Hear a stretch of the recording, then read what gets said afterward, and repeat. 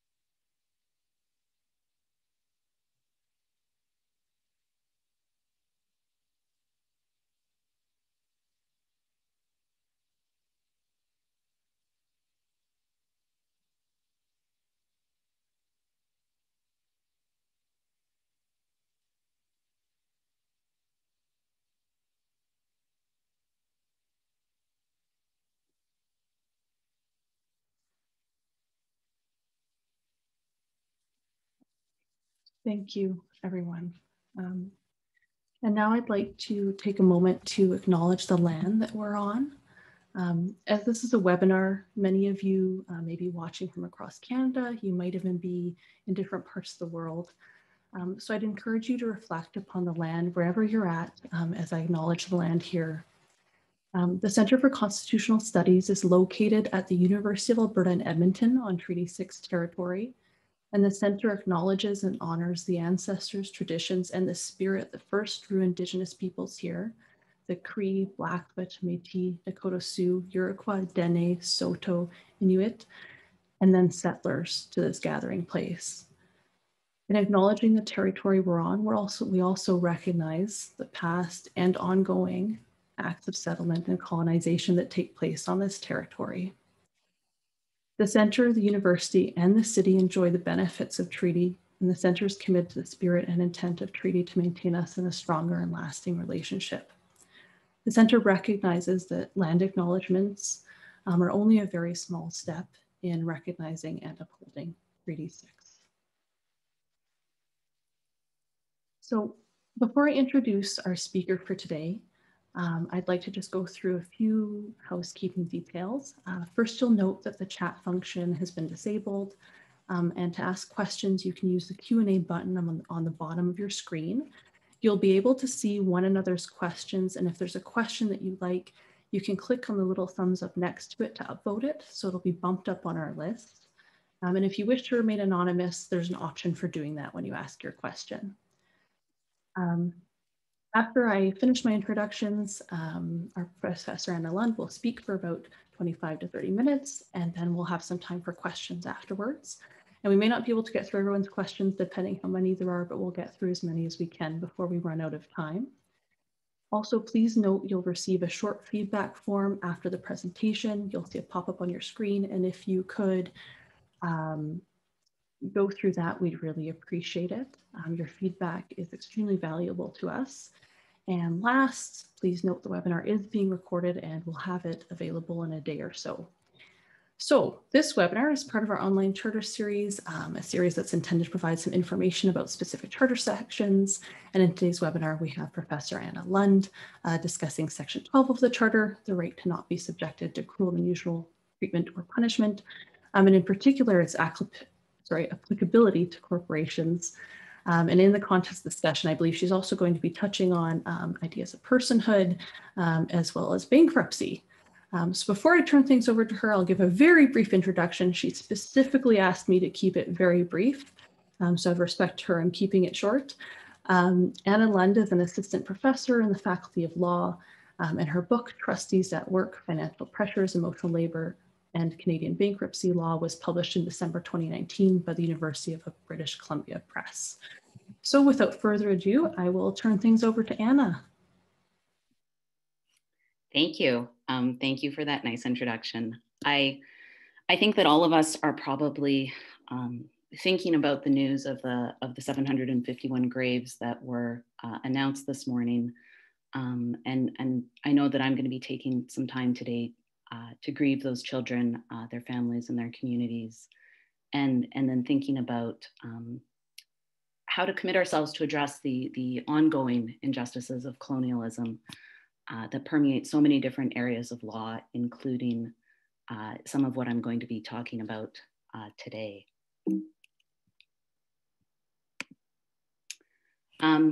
Today, I wanted to start with a story, and my story is about Jonathan Freeman. And my story starts on October 2nd, 2012, when Jonathan Freeman was pulled over by the California Car Patrol. At the time, he was driving in a high occupancy vehicle lane. Now, for those of you who haven't had the great pleasure of driving on California highways, high occupancy vehicle lanes are intended to encourage carpooling. And so they reserve some lanes on the highway for vehicles that have over a minimum number of passengers. This lane required vehicles to have, and this was how the law was written, 2 or more persons. Now, Jonathan Freeman was the only human in his vehicle. However, he argued that he was not the only person in his vehicle because he had the incorporating documents for his nonprofit company, Jomi Joe Foundation, next to him on the car seat. Officer Dorn, who had pulled Freeman over, wasn't prepared to accept Freeman's interpretation of the 2-person requirement, and he issued him a $478 ticket. Freeman challenged this ticket in court. The matter was heard by somebody called a traffic referee, and the referee upheld the ticket. He noted that Freeman's interpretation didn't align with the common sense interpretation of the 2-person requirement, and he underlined the fact that the rule had been set up to encourage carpooling. The court did not say anything particularly controversial about corporations and whether or not they have legal personhood. Now, this, I imagine, was quite disappointing to Mr. Freeman. He was a self-styled corporate rights activist, opposed to the idea of corporate rights, I should underline. And in one account I heard of this story, it said that he had been driving around for 10 years with these incorporating documents in the car with him, hoping that he would get pulled over so that he could make this argument. Why are these cases about corporate personhood loaded? I think there's a couple of different answers. And one is because of the way that personhood gets mobilized in other contentious discussions around abortion, animal rights, and environmental rights. And so the way that we construe personhood vis-a-vis corporations may have implications in these other discussions. But there's something also uncomfortable that a lot of people find uncomfortable around the extent to which corporations are given legal recognition and other entities are not. And so I have a quote here from an American legal case where a number of environmentalists were trying to have the Colorado River recognized as having legal personhood. And they said, the Colorado River is 60 to 70 million years old and has enabled, sustained, and allowed for human life for as long as human life has been extant in the Western United States. Yet the Colorado has no rights or standing whatsoever to defend itself and ensure its existence. Well, a corporation that can be perfected in 15 minutes with a credit card can own property, issue stock, open a bank account, sue or defend litigation, form and bind contracts, and on and on. And I'm going to jump aside for a moment and say we just had a talk at the Center for Constitutional Studies about the legal personhood of rivers. Jason Unger and Jenny Vega Cardenas discussed recent developments with respect to the Magpie River. So if the legal personhood of rivers is of interest, I'd encourage you to go watch the recording of that. But back to the personhood of corporations. So I think a second reason that these questions around the personhood of corporations are contentious is because there's a perception, maybe also a reality, that corporations are using the concept of personhood to avoid accountability for their wrongful acts. And that brings me to the case that I'm going to be focusing on today, which is the Supreme Court of Canada's 2020 decision in the Attorney General of Quebec versus 9147 Quebec Inc., a numbered company. This was a case about whether or not corporations can claim protection from cruel and unusual punishment under Section 12 of the Charter of Rights and Freedoms. And you might be asking yourself, how does a case like this get to court? So what happened was there was a company carrying out building construction in Quebec. They were required to have a license. They had not got that license, and they were charged with an offense under provincial law. The provincial law provided a minimum fine, about 10 grand for natural people, that's flesh and blood people, and about 30 grand for corporations. The company challenged the fine and argued that it violated Section 12 of the Charter. Now, there are two different ways that corporations can raise charter arguments. They can say, this law applies to both flesh and blood people and corporations, and it's unconstitutional as it applies to those flesh and blood humans. Or they can say, corporations are entitled to charter rights, and this violates the corporation's charter rights. I'm going to start with an example of the former. Some of you might be familiar with the Big M Drug Mart case. This is a decision of the Supreme Court of Canada from 1985. And it was a company that challenged the federal Lord's Day Act. The Lord's Day Act prohibited both humans, flesh and blood humans, and artificial humans, corporations, from selling goods on Sunday. Big M Drug Mart sold goods on Sunday, was charged under the act, and it challenged the law on the basis that it violated the guarantee of freedom of religion in Section 2 of the Constitution. The court found that the law was unconstitutional because it applied to natural people, flesh and blood people, and it violated their freedom of religion. The court did not need to decide whether or not corporations have a religion, whether or not that is protected under the charter, because the law was unconstitutional. And the court said, no one, that includes flesh and blood people, that includes corporations, no one can be convicted of an offense under an unconstitutional law. Okay, the Quebec Court of Appeal determined that this kind of argument wasn't available to the numbered company in Attorney General and numbered company. Why? Because there were different laws for the natural people and for the corporations. So the minimum fine applicable to corporations did not apply to natural people. Corporations couldn't challenge it on the basis that it was unconstitutional as applied to natural people. So that means that they have to make out the second kind of argument, that corporations can claim charter rights. There's a two-part step that corporations need to establish if they're going to show that they are entitled to charter protection. First, they have to show that the corporation falls into the defined class of rights holders, and second, that corporations can actually exercise the right. So what does that mean, falls into the defined class of rights holders? You look at the language of the charter. Each section contemplates a different group of people. So Section 2, that's freedom of religion, freedom of expression, applies to everyone. Section 3, right to vote, that applies to every citizen. Section 7, we're back to everyone. Everyone is a broad enough term to potentially include corporations. Every citizen in Section 3 can't include corporations. Canadian courts have decided that corporations are not citizens.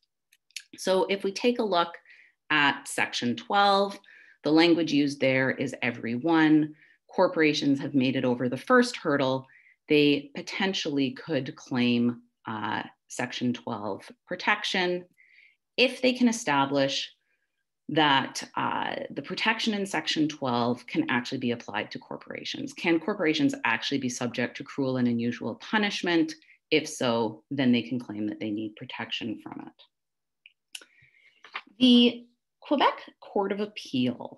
So before this gets up to the Supreme Court of Canada, there's a Court of Appeal decision from Quebec, and the majority of the Court of Appeal says that yes, Section 12 does apply in substance to corporations. They can be subject to cruel and unusual punishment.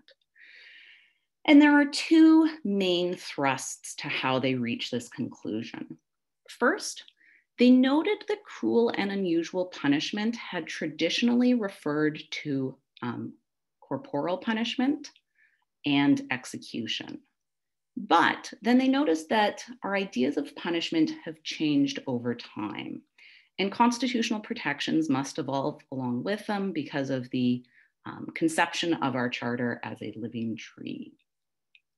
Fines are much more common now, and courts have recognized that the extreme economic harm caused by a minimum fine can amount to cruel and unusual punishment when the harm is grossly disproportionate.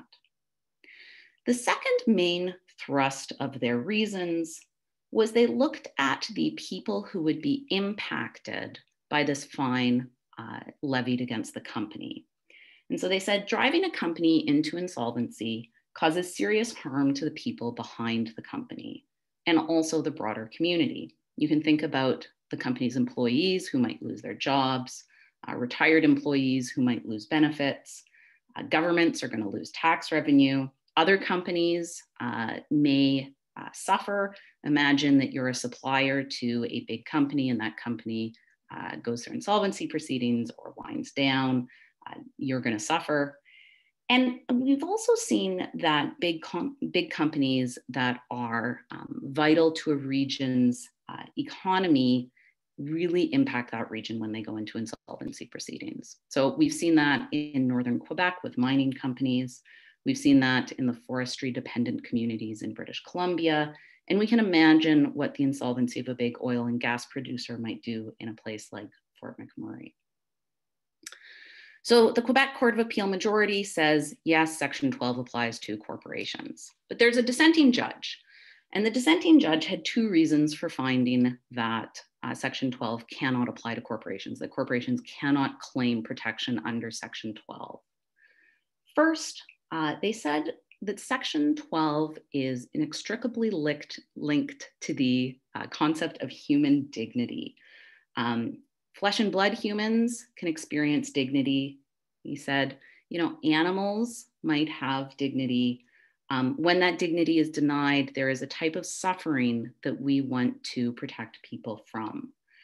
The judge went on to say corporations don't suffer in that way. He had this beautiful line about how corporations don't have a soul nor an emotional life, so they don't experience suffering. And that it trivializes the suffering of humans to suggest that corporations do. The second reason that the dissenting judge gave was that we need to respect the separate corporate personality. Okay, so in Canadian law, Canadian corporate law, fundamental principle is that a corporation is a separate person from the people involved in the corporation. If you set up a corporation and it incurs debts, those debts belong to the corporation. You are not going to be forced to pay them absent some sort of contractual guarantee. The court said, if you're going to take advantage of the separate legal personality of the corporation when it benefits you, you also have to take the drawbacks of that separate legal personality, which means we're just going to look at the impact on the company. We're not going to look at the impact on the people behind the company. Okay. This decision then goes up to the Supreme Court of Canada, and all 9 justices agree, no, Section 12 does not apply to corporations. They accept this link between Section 12 and human dignity. They reject that corporations can experience human dignity and therefore they cannot be subject to cruel and unusual punishment. And they reiterate the importance of separate corporate personality and say we're not going to look behind the company at the people who are suffering. Now, in some ways for me, this was a disappointing decision, not because I didn't agree with the outcome. I think they reached the right outcome, but they didn't talk about what I wanted them to talk about. I was really looking for an extended discussion on legal personhood and how that applies to corporations. They did have a debate. It wasn't about that. There was a 5-3-1 split. And what they were not reaching agreement on was what use the court should make of foreign and international materials when it's interpreting the charter. So the majority, in reasons authored by Brown and Rowe, saw more restrictive use for these materials. In concurring reasons, authored by Abella argued that because the charter is an evolving document that needs to evolve alongside society, we should use these sorts of materials more generously. And then we had concurring reasons from the newest justice, Kayser, saying we don't need to decide about how to use these materials because we all agree that Section 12 doesn't apply here. And I note that this was basically his first year on the bench still when this decision was released, and maybe he just wasn't quite ready to pick a side in this fight. Okay, so what? Well, we don't get much in terms of direction re the concept of legal personhood. And I find myself feeling a little bit like Jonathan Freeman. He, of course, spent 10 years driving around with incorporating documents in the car with him, and finally got to court only to not have the issue engaged with. I didn't wait quite that long, but I really was hoping for more direction on corporate personhood. There are some important implications to this decision, though. Jennifer Quaid, who is a colleague of mine at the University of Ottawa, wrote a piece in The Conversation, which I would encourage you to read. And she said there were 3 main takeaways. And I think that these are 3 good takeaways from the case. First, the Supreme Court of Canada reinforced that separate corporate personality is a fundamental concept in Canadian corporate law, except of course when we make exceptions, but one of these, this isn't a case where we're gonna make one of those exceptions. Second, she said corporations can't challenge regulatory fines on the basis of Section 12. So she writes, we avoid injecting unnecessary uncertainty to the prosecution of corporations for regulatory offenses. Okay, we've taken that defense off the table. Third, she said courts can impose fines on corporations even when the fines create the risk of insolvency. And she pointed to an earlier decision of the Ontario Court of Appeal against Metron. That was a criminal prosecution of a company after 4 workers died on a construction site. The company pled guilty to offenses under the criminal code, but then there was a fight over what was the appropriate sentence. And the Ontario Court of Appeal in that decision said, you can impose a fine even if there's no evidence that the company can actually pay it, even if it creates a risk of bankruptcy. Sometimes bankruptcy is going to be the right result. They said you can take some, it's one factor to consider. The ability of the company to pay is one factor, but it is not a determinative factor when you are setting a fine. Okay. So with the rest of my time, I want to spend a little bit of space thinking about economic harm, insolvency, and the charter. So in the Attorney General and Numbered Company case, Abella in her concurring reasons writes, recognizing the suffering of individuals from harsh economic treatment by the state does not lead to the inference that Section 12 protects the economic interests of corporations, okay? And what you see in the Attorney General case is that the company that has been fined is trying to build on an earlier decision of the Supreme Court of Canada in the Queen and Boudreau. In the Queen and Boudreau, the Supreme Court of Canada held that a fine imposed on an individual, so a flesh and blood person, could violate Section 12 of the Charter. But this wasn't an ordinary fine. It was a mandatory victim surcharge imposed under the Criminal Code or the Controlled Drugs and Substances Act. And it was being imposed against a specific population. So the Queen and Boudreau, we have a number of lower level decisions that are all heard together by the Supreme Court of Canada in one big hearing. And the Supreme Court of Canada described the representative offender, sort of the thing that tied all these people together, as someone who lives in serious poverty, has precarious housing, struggles with addiction, may have a disability, or be Indigenous. And the court found that Section 12 was violated here because of 4 different types of harms that the mandatory minimum surcharge created. The first was disproportionate financial consequences. So this surcharge was calculated per offense, as opposed to being varied with respect to the individual's income or being varied according to their moral culpability. And the Supreme Court of Canada thought that resulted in disproportionate financial consequences. There was also the threat of being put in prison. If you didn't pay the fine, you could be locked up. You could also be locked up pending a hearing about whether or not you were able to pay the fine. And the court noted that this detention pending hearing was more likely to be used with street homeless individuals and seriously addicted individuals. Why? Because they tend to have more previous missed court appearances on their records. The fine was delegated to provinces to collect, and there was evidence that these collection measures sometimes caused serious impacts. There's evidence that in British Columbia that one of the ways that these fines could be collected was by withholding or making deductions from somebody's social insurance payments, their welfare payments.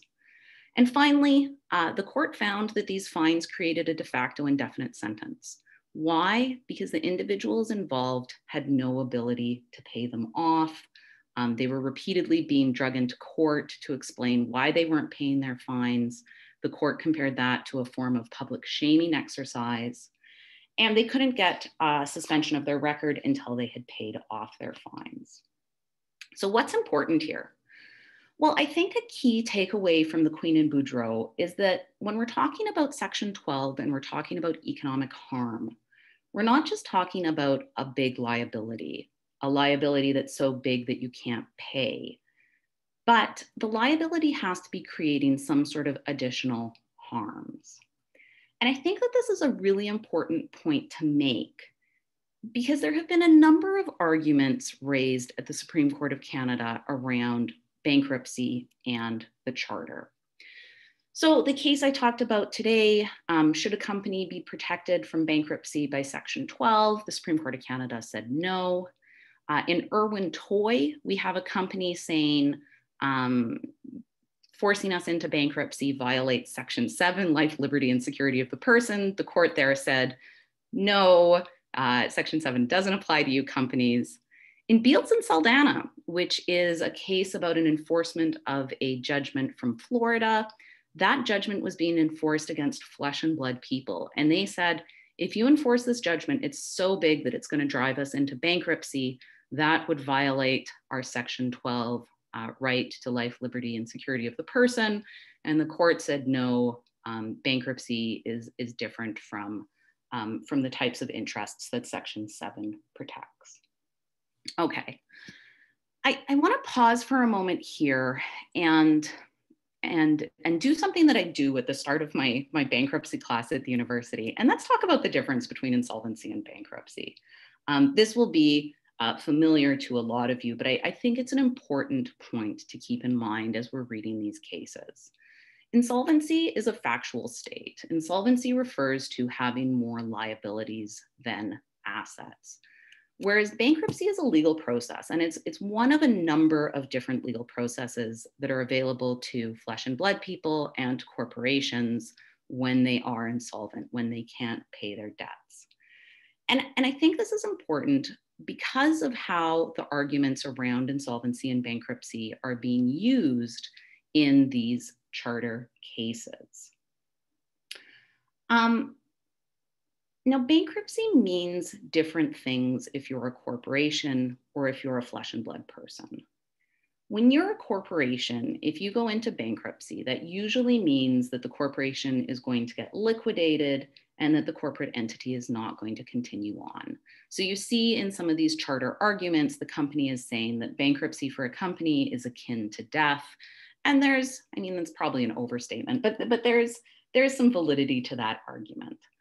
Of course, though, corporations can be liquidated in lots of other ways, including through legislation like the Companies Creditors Arrangement Act. And a lot of corporations stop operating without any sort of formal proceeding. So really the issue here is imposing a liability that's so big that the company can't keep operating. And as the court said in Metreon, as the Supreme Court of Canada said in the Attorney General, sometimes that fine is going to be warranted. For individuals, though, bankruptcy is actually it can be quite a positive move. It provides individuals with a financial fresh start.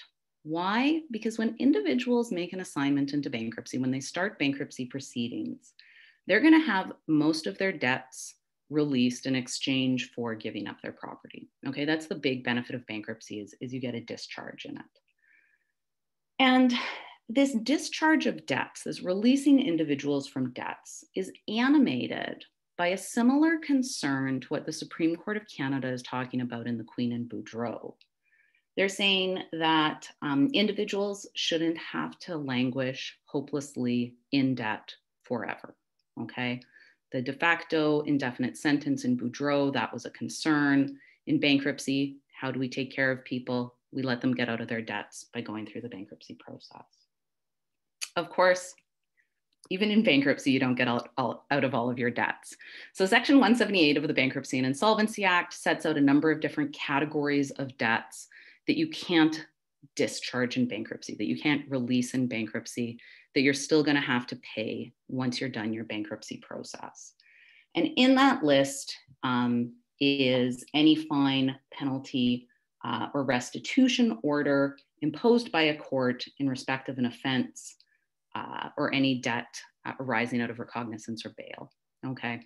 I wasn't able to find any case law where a victim surcharge under the criminal code was characterized as this kind of debt, but I'm pretty confident that it would be. So again, that points to the specialness of the debt in Boudreau, the way that it was different from just a regular financial liability.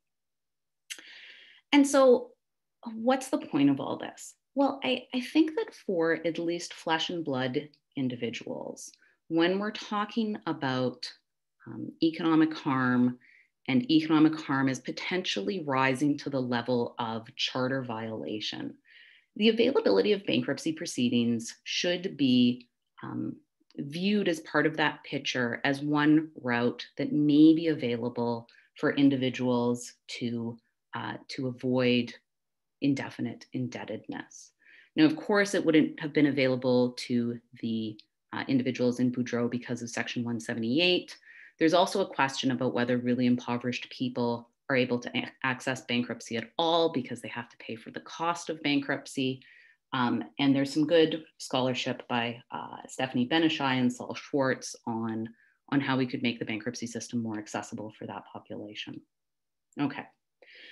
So at the end of the day, the Supreme Court of Canada's decision in the Attorney General and Numbered Company really doesn't provide us with much insight into what it means when we say that a corporation is a person. But it did get me thinking about debt and when imposing debts on individuals, flesh and blood individuals, might run afoul of the Charter. And I hope that I've managed to convince you that this is an interesting topic, because I do expect that we are going to see more charter litigation around Section 12 as applied to individuals in the context of economic harm. And with that, I will turn things over for questions. Thank you so much, Anna, for that excellent and very clear presentation. So for attendees, if you'd like to ask questions, could you please use the Q&A button at the bottom of your screen? You'll be able to enter questions there, and you can even ask anonymously if you'd prefer. You can also sort of upvote other people's questions if you like them by hitting the little thumbs up button that you'll see by questions. So we're open to questions. Let's see if we have any yet. I don't see any questions at this point, so I don't know if perhaps you can. Oh, I see one here. There we go. They're just coming in. All right, so 2 questions. First, do you think that the dispute over the use of international and comparative law may have burnt up the capital to discuss legal personhood? So let's maybe start with that one, and then we'll get to the second. It's an interesting question, and you know, I come to this as somebody who teaches corporate law, as somebody who researches bankruptcy law, who's maybe less familiar with the personalities on the Supreme Court of Canada than even Gerard, who's asking this question. Gerard's a colleague of mine at Robson Hall at the University of Manitoba.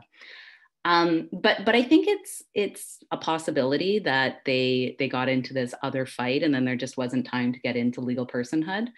I think that legal personhood is also a difficult topic to litigate, maybe because so many of the questions go beyond statutes, go beyond legal principles to really questions of metaphysics. I was surprised when I read the Quebec Court of Appeals decision because the legal reasoning there, I think there was mention of Foucault, which as an academic, you hear Foucault thrown around a lot, but you don't see him a lot in the Alberta court's decisions. And talking about the case with colleagues, somebody said that may reflect sort of a different thread in legal training in Quebec as opposed to the common law jurisdictions. So maybe it was a matter of capital, but I think it might also be a matter of just the difficulty of having a conversation that is grounded in law doctrinally, the way that our courts try to have these conversations that also engages seriously with the question of legal personhood. All right, so the second question was, do you think it would be prudent to have a cut and dry rule that corporations do not have charter rights at all? Justice Abella in Quebec Inc. seemed to be critical of the cases that held that corporations have sections 2B and 8 rights. Would it be simpler to have a rule that the reasons animating the charter simply don't apply to corporations? I'm not sure I buy this, partially due to concerns about personhood that may extend to non-businesses, but also because I find it hard to make sense of Section 11 if it can't apply to corporations, but I'm curious on your thoughts. Yeah, I mean, it definitely would make things simpler because now there is this question. I mean, not now. This is a question that has plagued the charter basically since the time it was adopted about which sections apply to corporations and which sections don't. And you know, I see arguments on both sides. Howie Kislowich at the University of Calgary has written a piece about arguing essentially that Section 2 religious of freedom maybe should apply to corporations. And I think he makes some convincing arguments there about the benefits that accrue in terms of protection of religious minorities, protection of religious diversity. And I can see how charter protection is useful in other situations, including around freedom of expression. So I'm not sure that I'm not sure that I'm ready to throw all of the charter protections for corporations out, but I'm also open to being convinced that maybe that would be a good thing because of the way that the corporations have used the charter really quite strategically to avoid regulatory action. And I think, though I don't have empirical evidence to point to, I think that the problem in Canada tends to be more under persecution of, or under prosecution, I should say, of corporations for regulatory offenses as opposed to the opposite. But that again is maybe an empirical question. So thank you for the questions, Gerard. Those are great. All right, so we have another question. Any idea about company bankruptcy rate in Alberta compared to Canada? I haven't looked at those numbers recently. And the coverage that I've seen has been more around individual bankruptcy rates, which are sort of lower than everybody's been expecting. And people keep thinking that there's going to be some big spike in them. But those are statistics that are publicly available through the Office of the Superintendent of Bankruptcy. They do a really nice job of producing those semi-regularly. So if that's of interest, I'd refer you to that website to see the most recent and up-to-date ones. All right, so next question I think is quite a big one. Recognizing that the concept of legal personhood hasn't been fully adjudicated in the courts, what role should policy objectives, or what role do policy objectives play in the discussion? And how do you think the policy objective of encouraging new business and small medium enterprise factor into the conversation? Yeah. I mean, is it inconsistent to find businesses that have run afoul of regulations and also try to encourage businesses? I mean, one answer is you're not going to get fined as long as you're complying with regulations, right? Of course, the counterpoint to that is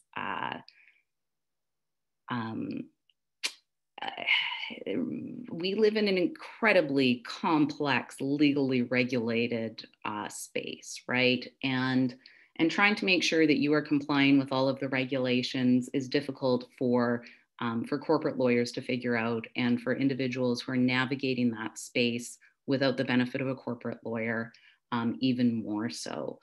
I'd also note that there really has been a move to having fewer people in employed positions and more people running their own companies. And those are not big multinational companies. They're not even big 20 people companies.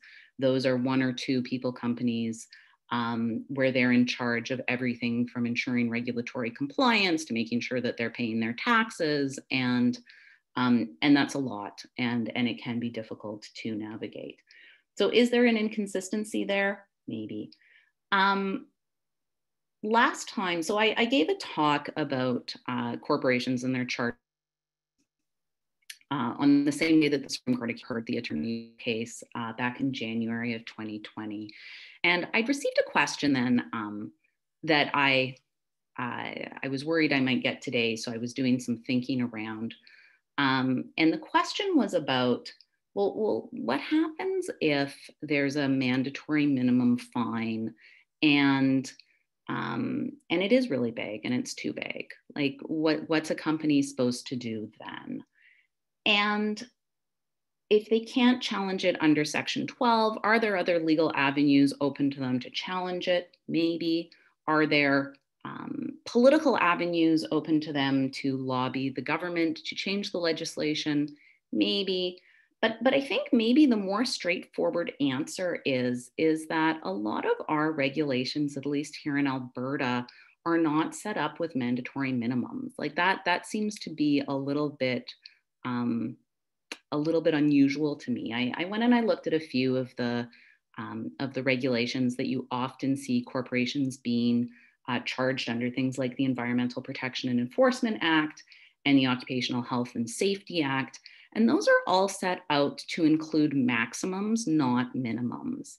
And I think that is maybe part of the answer for governments, is to set the fine, say that, a fine is owing, set the maximum, but then give courts discretion to contemplate, things like the moral culpability, things like the ability of the company to pay. But that's just one consideration. It's not the only one. If the company's done something really bad, if they've had 4 of their workers die in a situation that amounted to criminal negligence, like maybe we do push them into bankruptcy. But if it is a small, we throw around the term sort of mom and pop, or a small and medium-sized enterprise. And they're really just trying to do the right thing and ran afoul of the regulations notwithstanding that. Then you give the court some leeway to vary that fine so that it's smaller. Okay, so the next question is specific to the case, that Quebec case. It says there were different fines for physical and corporate persons in that case. But given the decision, should we rethink the capacity of corporations to challenge mandatory minimum sentences that apply to both? Would the Section 52 remedy be to strike the minimum only for physical persons, making the debate moot? I think that the answer that flows from Big M Drug Mart is that if it's an unconstitutional law, it's an unconstitutional law, it's an unconstitutional law, and you can't apply it to corporations. So that's the doctrinal answer. From a policy answer, I think it would always be open to the legislatures to go back and reinstate a minimum mandatory fine just for corporations. Would it also be open to a court to rewrite the legislation to say now it just applies to corporations? I guess it might be. I mean, we've seen instances of courts exerting that kind of creativity in their charter remedies. So I don't know a case of where that's happened, but it's an interesting idea. Okay, so the next question is perhaps we're drawing a line around corporate personhood and the charter from regulatory view, search and seizure, and Jordan issue. Do you think the Supreme Court decision opens any arguments around these areas?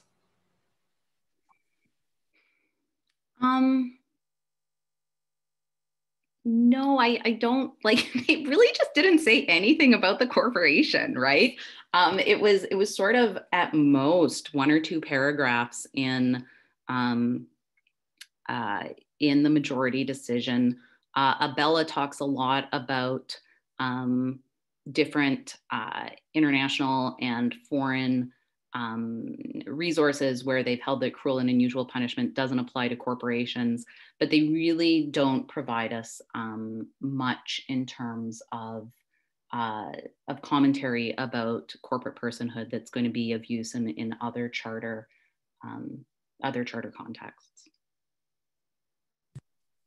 All right, so the next question here is, should the fact that the legislature has to pass a law to allow corporations to exist at all be a relevant consideration? This is to say, given that the corporation owes its existence to a law passed by the state, does it not follow that these fines as against corporations are part of the social compact that we need to take account of in our constitutional analysis? Yeah, and I mean that was really the argument that the dissenting judge in the Quebec Court of Appeal picked up on, was that if you're going to take the benefit of this this state-imposed separate corporate personality, you also have to take the drawbacks that go with that. I do think that that it starts to get complicated when we note all the different ways that people organize themselves and sometimes go through some sort of incorporation procedure, either as a corporation or a cooperative or a society, and sometimes operate as an unincorporated entity. And you know, how sophisticated are the people who are involved in that? Do they recognize that they are part of a corporation or not? Do they really understand the benefits that that flow from that incorporation? And does it make sense to treat them differently just because they've gone through that 15-minute incorporation process with a credit card versus a similarly situated group of people who haven't? I think there's some really important questions there. I recall that the Quebec Court of Appeal, that was part of their concern, was that the and now I'm drawing on my memory, so I could be misremembering this, but I believe that the bigger fine may have also applied to unassociated groups or something like that. They had some kind of concern about the impact for unassociated groups, and they were saying, like, of course they'd be treated in the same way. So I don't know, is corporations or incorporation sort of this magic thing that happens and then everything changes? From a legal perspective, yes, but does that make sense given people's realities? I'm not sure, and I could be convinced otherwise. Thank you so much, Anna. So the next question is, there have been cases internationally giving natural objects a legal standing, and they ask, can that be compared to corporations in Section 12? Well, so the question of who else gets personhood is an interesting one, right? And I started off by talking about some of the debates where it comes up, including animal rights and environmental protection. There's also a case, I believe, from India where a religious icon was granted personhood. There are cases where ships have been treated as though they have legal personhood. And, you know, if we're taking this case at what was said about personhood and Section 12, Section 12 is all about dignity. And so is Section 12 going to protect these other things? We have to ask, do these other things experience dignity? Can they be deprived of that dignity in a way that causes suffering that we are concerned about? The Quebec Court of Appeal dissenting judge said animals might, right? And so maybe there is an argument that animals are entitled to Section 12 protection. Ships, like that seems more difficult for me to imagine, that ships have dignity and then experience suffering. But if we're talking about other environmental entities, maybe there's more room for that kind of argument. Okay, so we have one last question here. It said, could you see the lack of charter protection under Section 12 used as a basis for potential future differential treatment for corporations in other areas of law of broader application? I'm thinking in particular of limitation periods, the justifications for which are arguably less applicable for corporations to rely on. Okay, I'm not sure that I'm going to be able to answer that one off the top of my head. When I think about limitation periods, I mean, there's a lot of different reasons why we have limitation periods, but one of them is to facilitate the sale of companies, and you cannot sell your company, or it's a lot more difficult to sell your company, or you're not going to get as much money for your company if people with legal claims going back 20, 25 years could come out of the woodwork the day after the sale. So I think that there are, I think there are still good justifications. Well, I think there are still justifications, whether or not we accept them as sufficiently weighty to justify sort of what limitation periods do for people who have otherwise totally valid legal claims. There are still justifications that apply to companies. And, you know, Section 12, it was again all about human dignity. And I don't know that I have heard a dignity-based argument for limitation periods. If there is one, I hope that you'll email me, because I would love to think through how dignity connects with limitation periods. But I don't see that.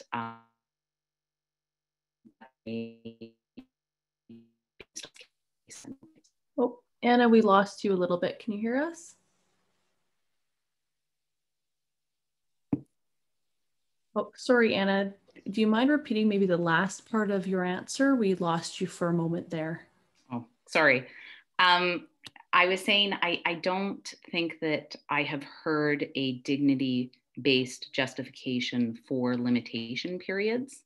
And that if there is one, I would like you to email me, because I'd be really interested to hear it.